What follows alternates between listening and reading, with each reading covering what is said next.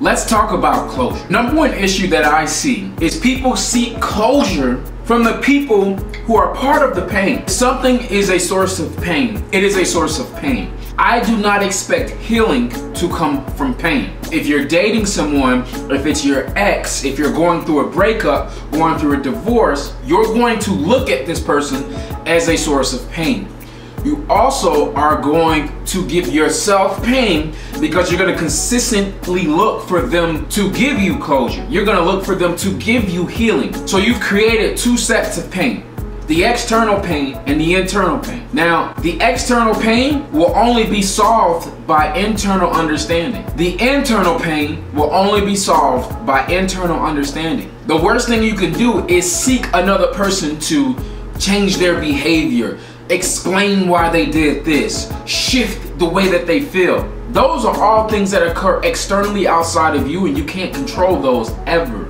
The only thing you can control is your effort, your attitude, how you process your emotions. I didn't say you could control your emotions because your emotions are responses to this very moment. You can't control your emotions. You control how you process your emotions, how you react to your emotions. You control the identity that you give your emotions. So you're going through an emotional time. Stop saying that you're broken. Stop saying that your heart is broken. Stop saying that no one will ever love you again. Stop saying that no one cares about you. You can't say these type of things because then you create this box and you live inside of that box. Don't do that. Instead of saying I'm broken, I'm healing. No, instead of saying nobody is gonna love me, this person didn't know how to efficiently be in a relationship with me. One of the most effective strategies with healing and closure, I truly believe, is the no contact rule. I think that you have to get to a point where you can say, hey, you know what? We have reached that last straw. Let's both wash our hands of each other and be done. It's hard because you invest years. You invest your time. And the mindset is, I should get something in return for my investment. Sometimes your only investment is what you've invested, meaning the investments have already came back to you.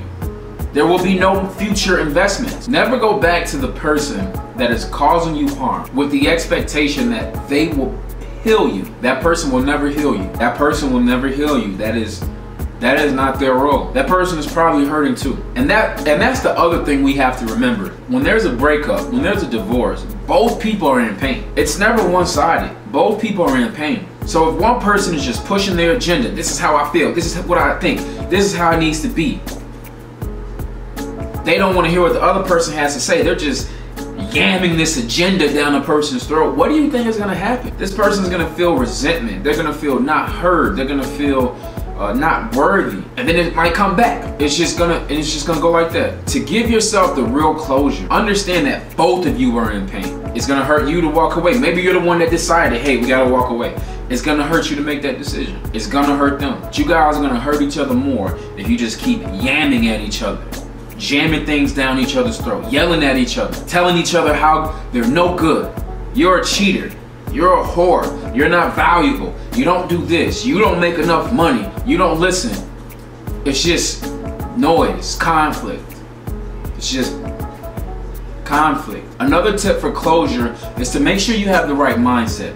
Some people believe that closure means you're never ever going to think about, never going to see, never going to speak of this person. Well, that's unrealistic. If you've invested time with them and you guys have family friends, you have friends who know of each other, you have social media accounts that know of each other, there's no way you're gonna avoid this person. So the closure has to come knowing that you're not gonna be together.